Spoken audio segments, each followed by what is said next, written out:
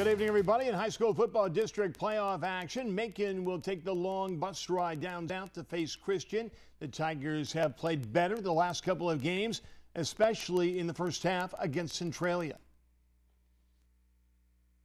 Yeah, we showed up and we played well, especially defensively in the first half. You know, we were down 6-0 at halftime and really had the ball inside the 5 right as time ran out there in the half. So had an opportunity to be tied or in the lead there at halftime and weren't able to do that. But our kids played hard for the entire night. Ottumwa needs to beat Cedar Rapids Prairie to keep its playoff hopes alive. There are also several other scenarios that would get the Bulldogs in, but Coach Mason doesn't want to watch the scoreboard. We don't need to worry about what happens in Muscatine and City High game. We don't need to worry about how many points, who wins by what. It just doesn't matter. I mean, the only thing that matters for us is having more points than they have at the end of the game, and that's really it. Kirksville travels to Hannibal Friday. The Tigers are young, and hopefully this year's experience will lead to better things in the future. You know, you can say based on wins and losses it hasn't been our best season, but I think if you look at some of the things we've accomplished off the field and some of the compliments we've gotten from other communities and the things that we're doing within our district, then I think you see some progress that's been made.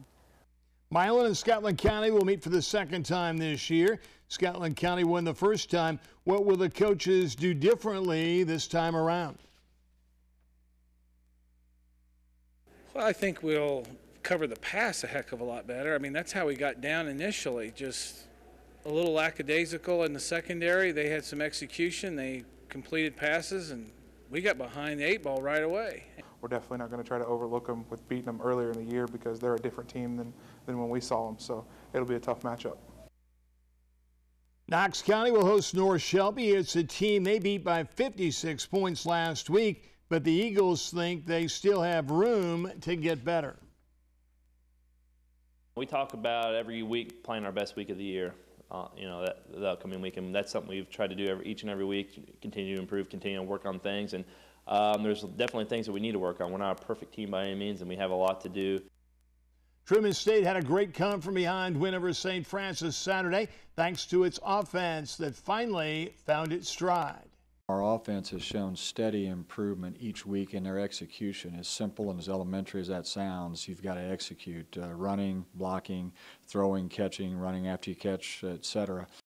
The Bulldogs' Andy Satula has been named the GLVC Offensive Player of the Week. He rushed for 174 yards and 2 touchdowns in the big win over St. Francis.